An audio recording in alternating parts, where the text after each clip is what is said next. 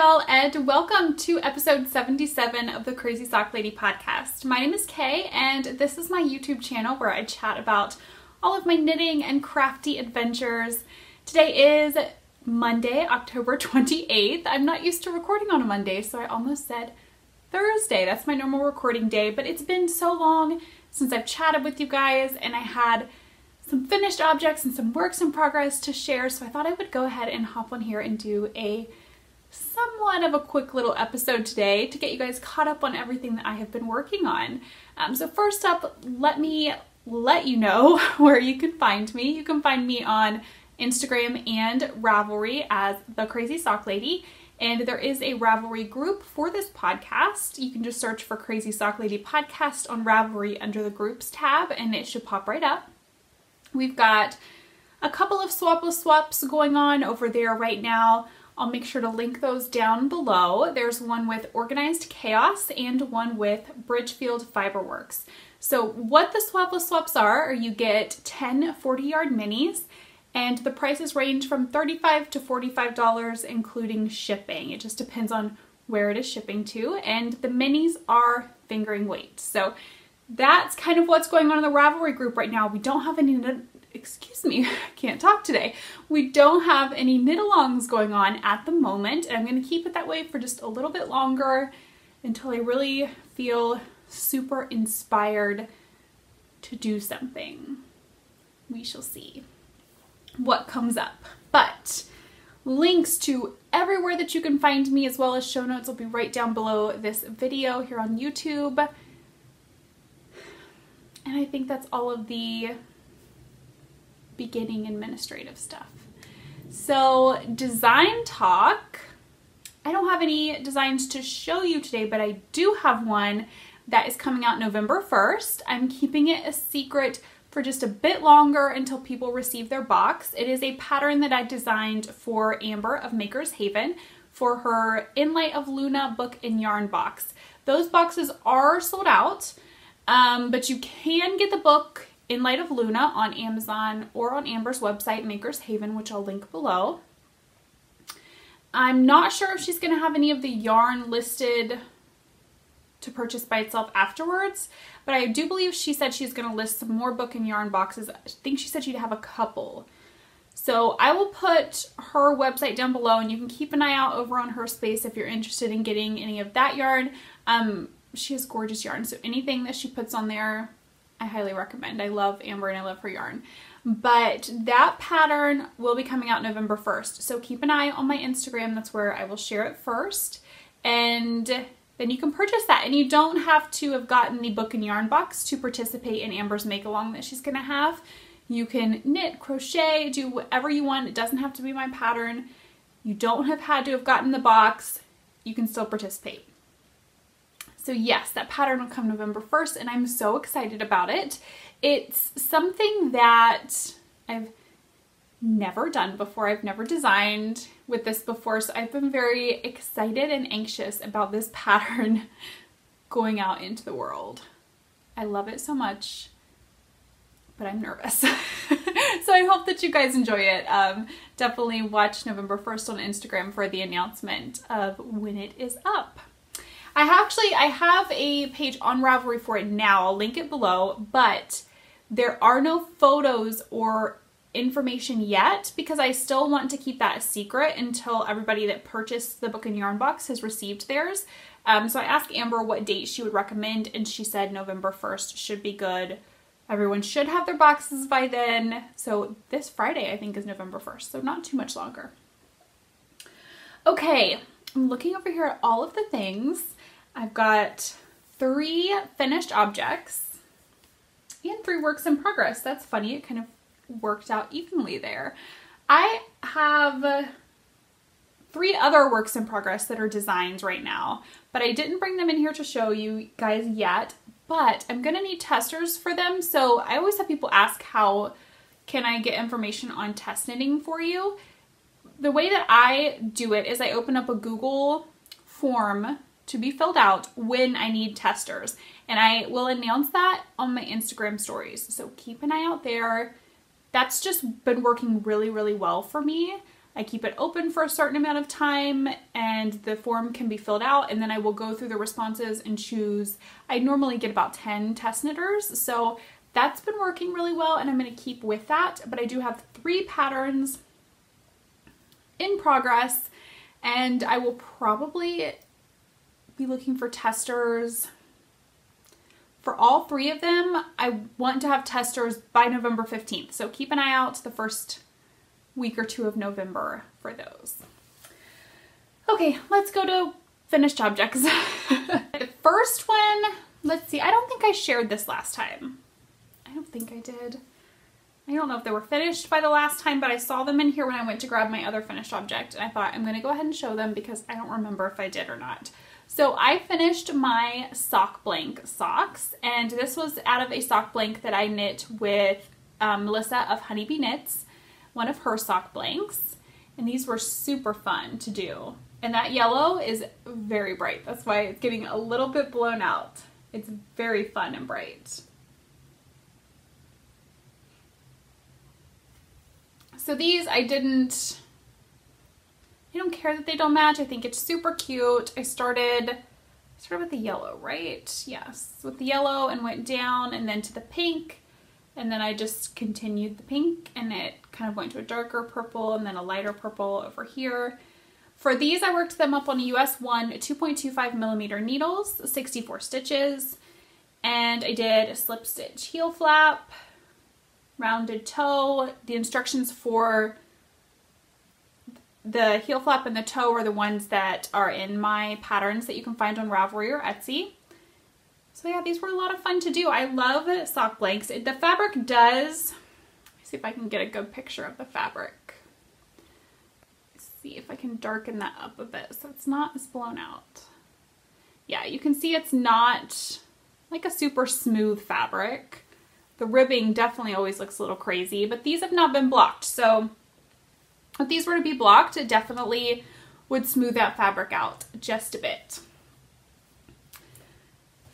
I am just now remembering, I haven't shared with you guys on the podcast, I don't think. I know I shared it on Instagram, but I don't think I've shared here that I designed a pattern for Signature Needle Arts, and that pattern, I don't have it here. I sent the sock to them so that they would have the sample with them, but it's called The Secret Garden, and it is a sock pattern with some super fun and pretty cables that go up the front, and they have that listed on their website, so I'm going to link that down below.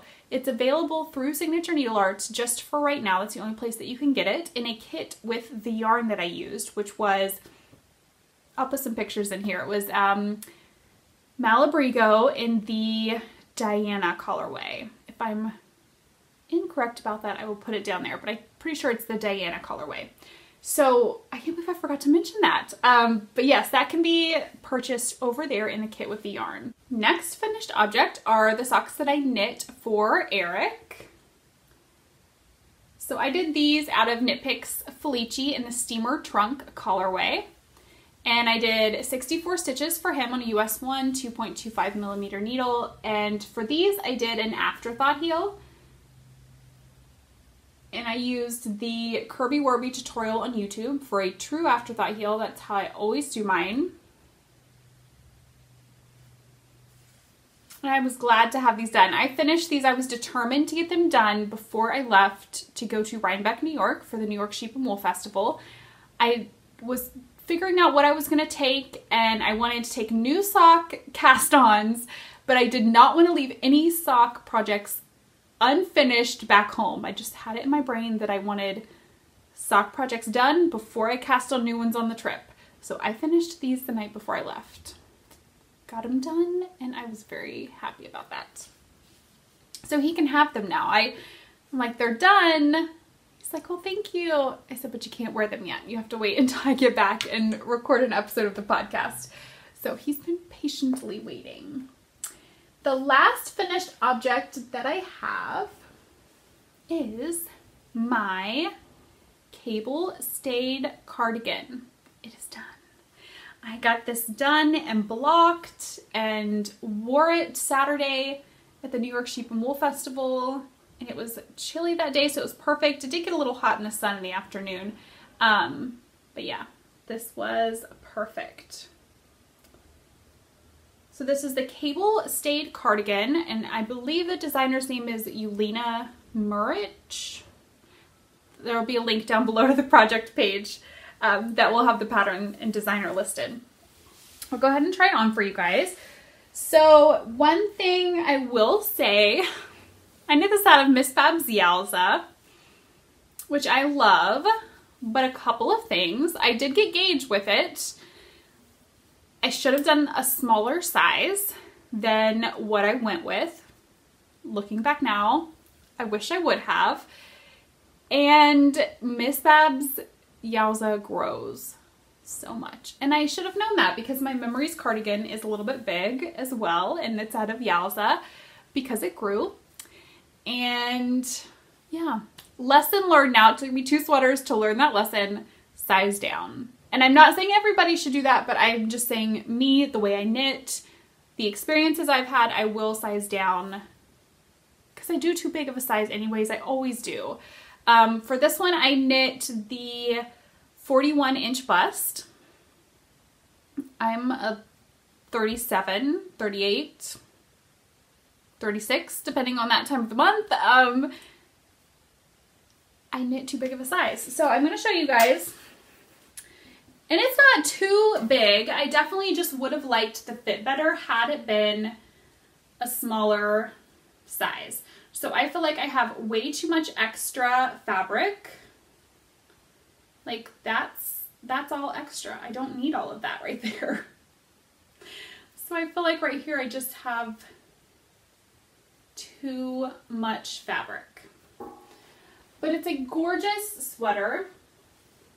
It's just a bit oversized now, and not too much, but like I said, just the fit that I wanted, I needed to go down a size. This is, to me, it bothers me that there's just so much extra fabric right in that section. Now, if I do pull the sweater up and overlap it, it's not quite as bad. There's still some extra, but that's not how it's supposed to be worn. It's supposed to be worn open like that. So what I did with this sweater, I blocked it the normal way that I block something that I knit. I soaked it for about 15-20 minutes and then laid it out flat to dry, and I tried to be extremely careful that I did not let it grow too much. I tried to keep it, you know, contained, but there was still too much. It was still, I just was not happy with this right here. I'm still not super pleased with it. I don't know, I'm just not happy with that part right there.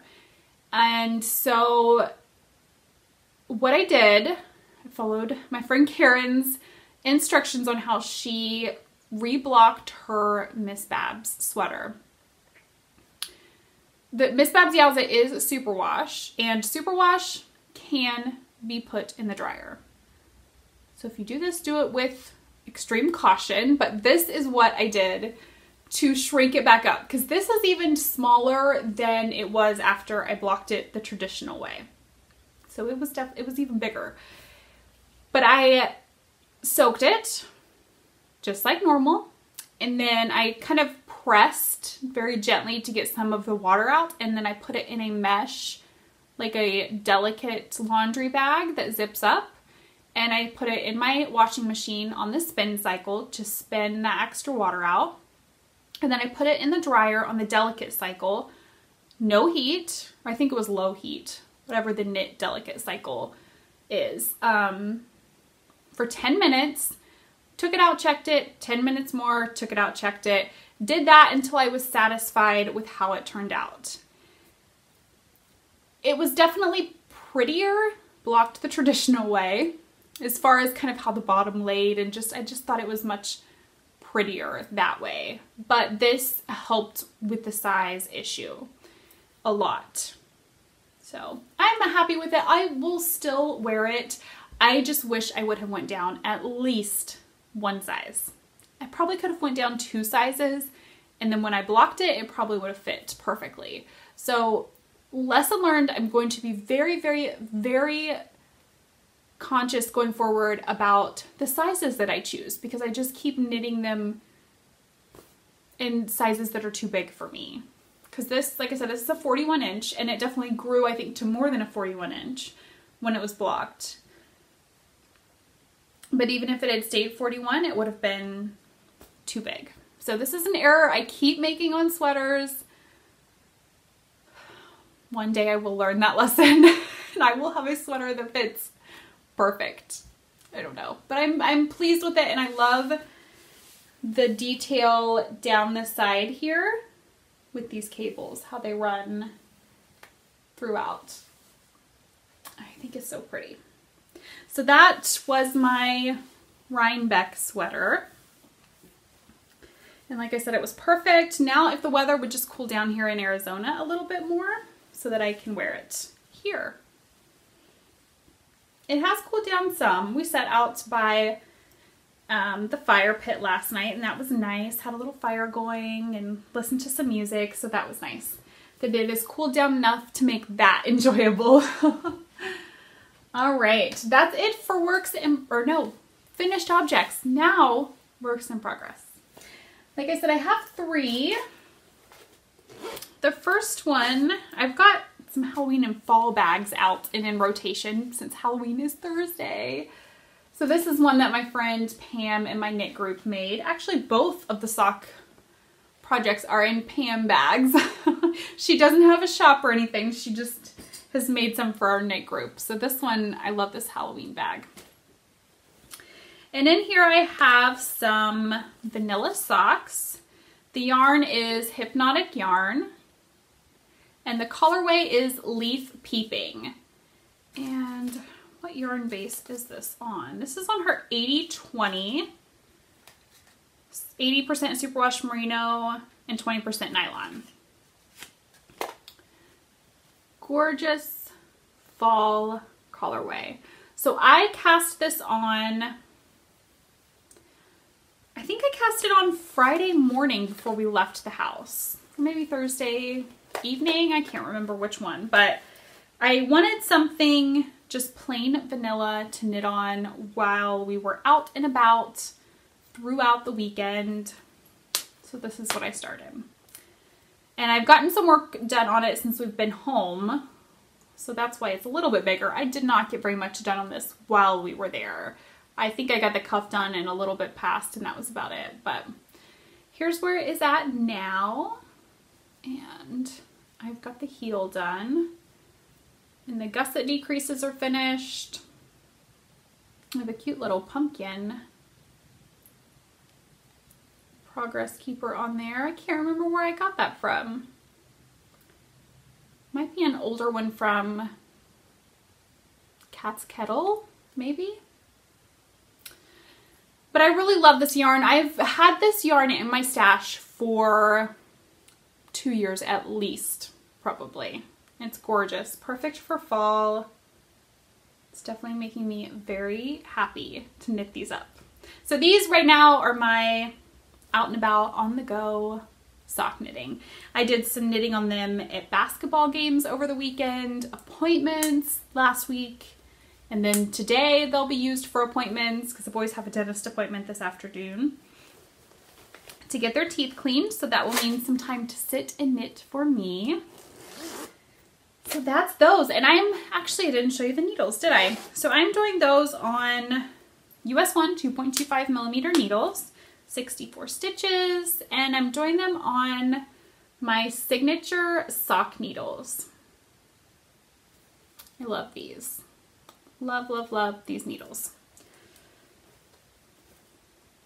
My other sock project is one that I cast on for the trip to New York as well.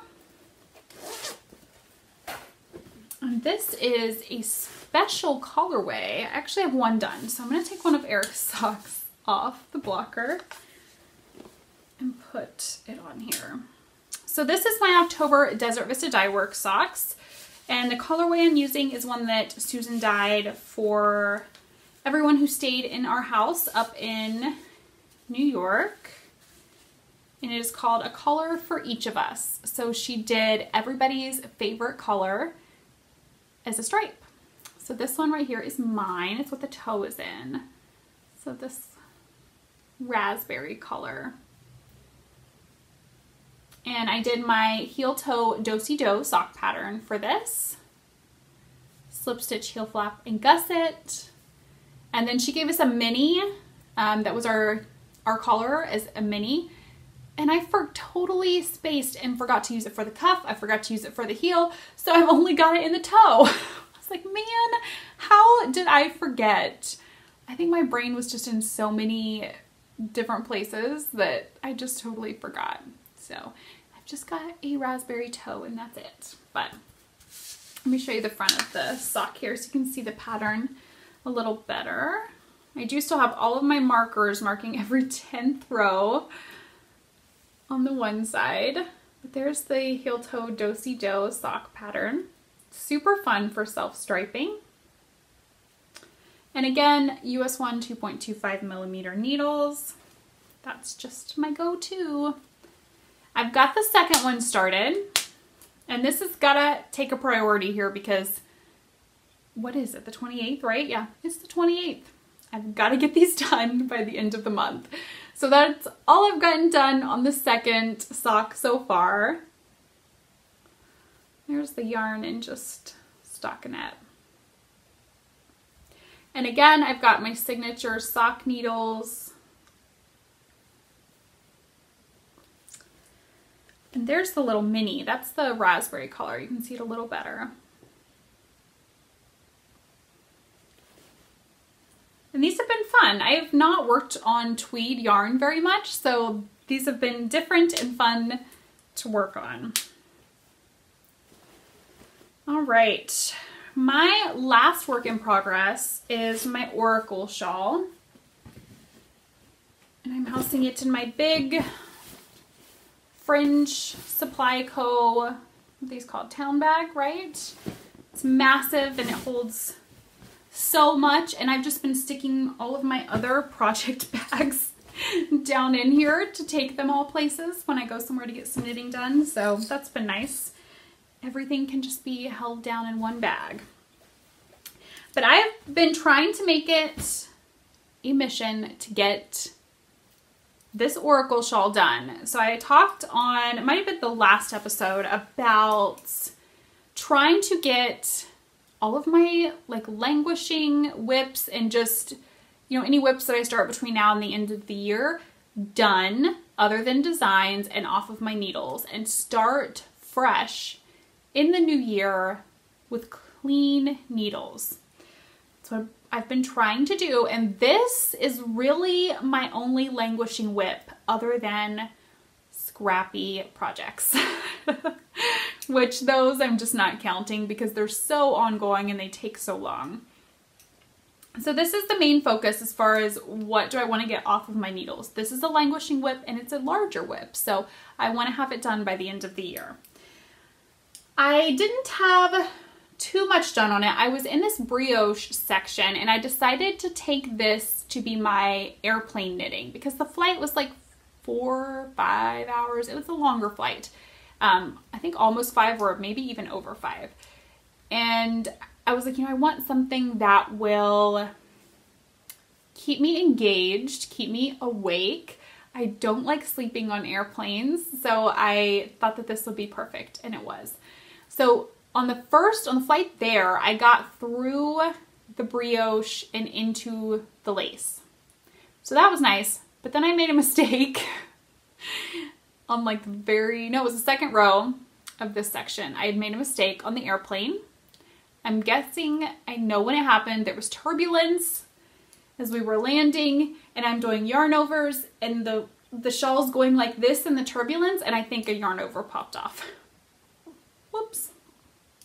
So I had to tink back because I thought, oh, I can make it work. You know, I'll just increase here and that'll work. It did not work. So I had to tink back, but I got it going, and then on the way home, this is what I worked on. So I just love the lace in this, and I love this yarn. And this pattern, like I said, it's the Oracle shawl. I don't think I said who it's by. It's by Kristen of Voolenvine Yarns. It's gorgeous. She does have, this is the full Oracle, a full pie shawl. She does have the half, I think it's called Half Moon Oracle. If you don't want to do a full circle, she has like the half. But I, from the moment she released this, have wanted to do this. And I got the yarn at Indie Untangled in, when would that have been? 2017? I think that's right. From Kristen's, she had a booth that year, so I got the yarn from her there. And let's see if I can remember what all of the colorways are. So I think that this is Grim. I'm pretty sure this is Coven. And this is Paranormal, I think. She had these in a kit there. This was the colorways that I'm pretty sure these are the ones she did hers out of. So these are the ones I was hunting for. And I found them. So I'm not sure how many sections I have left. Quite a bit, I think, because it's not too big. But it is scrunched up on 40-inch cable. So, and I'm working this on my Knitter's Pride Zings. Been a lot of fun. I do have, I put stitch markers to help me keep track of the lace so that I can double check and make sure I have the right amount of stitches. And I put these stitch markers in after I made the mistake and had to tank back. Then when I restarted that section, I put the stitch markers in so that I could count easily and see if I had the right amount of stitches in between the markers for the lace repeat. The only ones I had were this light bulb, but they work just fine. I didn't have enough of the just like circle stitch markers, but those work. So this has been my evening knitting. I've really been trying to focus and make that evening knitting so that if I'm just sitting and watching TV, I get that out and just do a little bit on it at least. Some nights I'm too tired to do too much, but I try to do even just a little bit on it, and hopefully it'll be done by the end of the year. Now I'm going to share something that I got in the mail with you guys. So I recently discovered a shop called The Steady Hand. There's their business card. And when I saw these on the website, I knew I had to have one. First off, the fabric I think is gorgeous. There are other fabric options. This cute little zipper pouch. Open it up so you can see what it holds on the inside.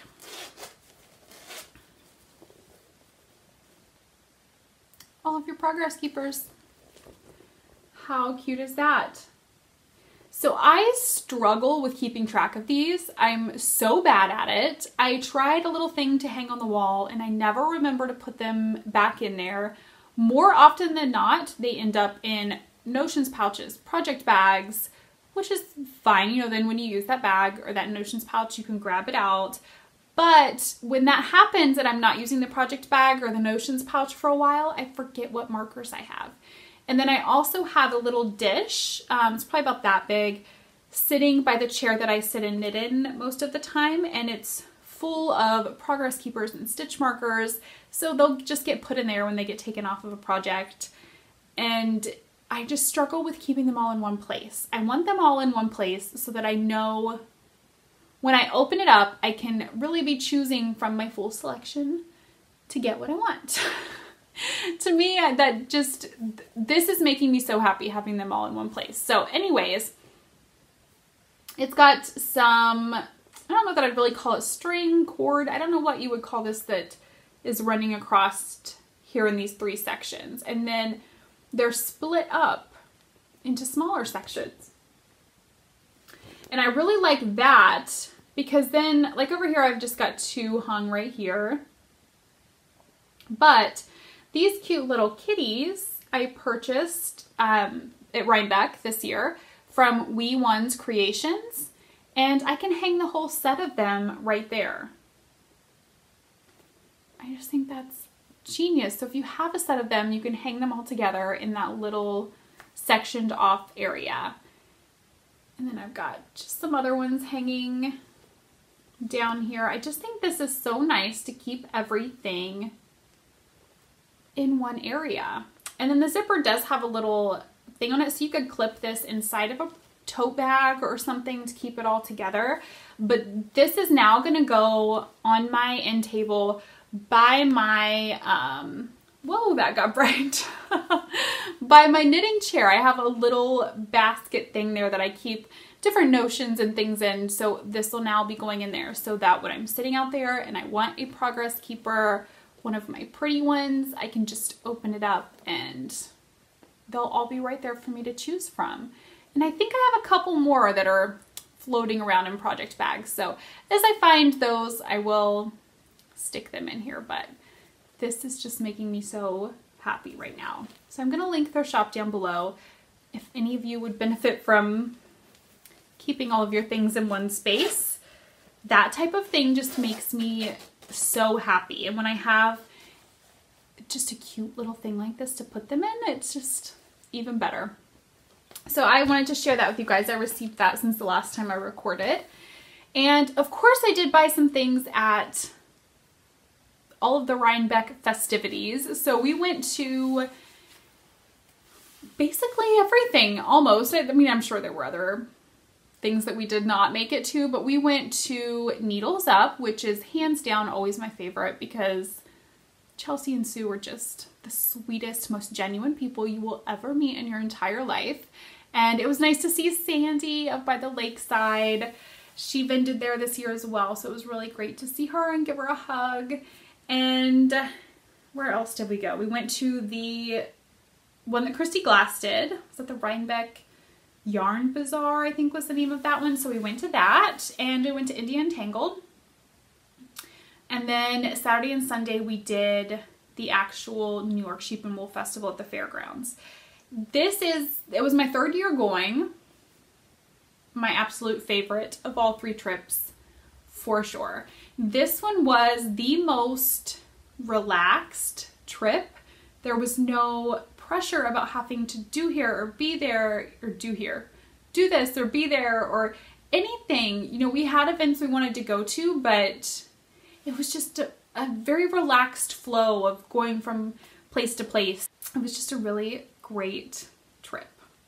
I of course bought some things at all of the events. I'm not going to do a huge show of my haul though. I'm just going to show you guys as I work on it, on the things, because I am on a mission.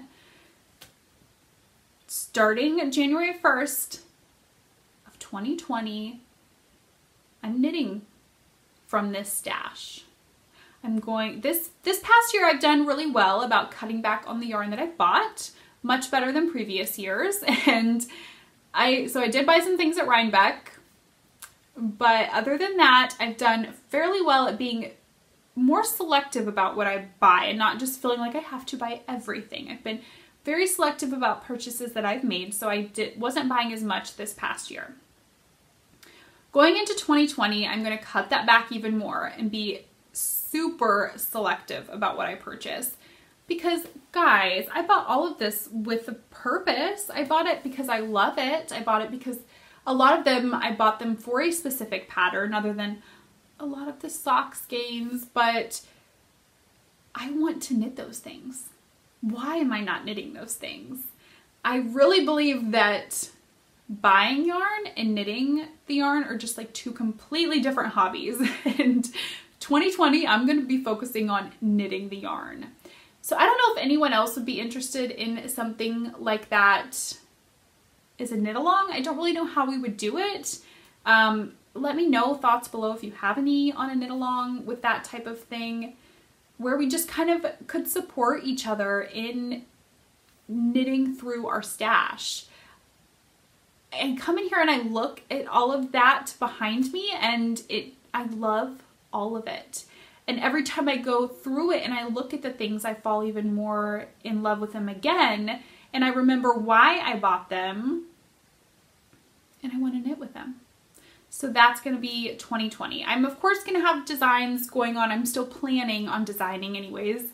God willing, I'll still be doing that, but I really want to focus on knitting through some of this yarn. I was gonna say all of it, but that will take longer than a year. But I really want to try my hardest to get through what I feel like would be a good bit of it and make a noticeable dent in it. So that's kind of my goal for 2020. I don't know if anyone else would be interested in that, because like I said, it's two different hobbies, buying the yarn, using the yarn. I really feel like they're two different, but I really want to try to focus on using the yarn that I have, because I just feel like it could be never ending to just keep buying the yarn and collecting it and never knitting it. So I really want to flip that around and really focus on knitting the yarn that I have. And I'm putting it out there so that maybe someone will hold me accountable to it if I start to slide back from that. But all right, I think that's pretty much it for today. I think I've talked about everything I wanted to talk about.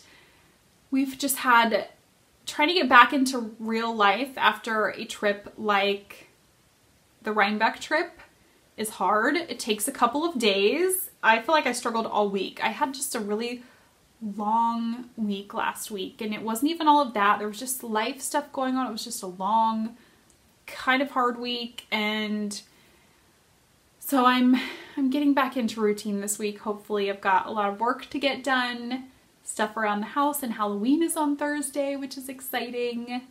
The kids are going to go trick-or-treating. We're going to sit out front and pass out candy and have the fire pit out there, so it should be a lot of fun. We've got some friends coming over to bring their kids to trick-or-treat, so I think it'll be a really good evening. So make sure to keep an eye out November 1st. That is when my next pattern will be released for the name of the pattern is In Light of Luna, and you can go ahead and see the Ravelry page on Ravelry. Like I said, I'll link it below, but there's just no photos or info as far as the yarn or anything goes, so that way it's kept a surprise until November 1st. Don't want to ruin, you know, the book and yarn box that people got. That wouldn't be very nice. So keep an eye out November 1st. Photos will go up, all of the info, and you can purchase it then. And it does actually say it's available for purchase now. That's so that people, as they get their yarn boxes, can use their download code and go ahead and get the pattern downloaded. And then November 1st is when the photos and all of the info on the pattern will go up so that everyone else can see what that is. So I hope that you guys like that pattern. I'm really looking forward to hopefully seeing some people knit it up. That would be wonderful. But I will check in with you guys soon. Hopefully it won't be too long before the next time I get a chance to record. But until then, happy knitting. Bye.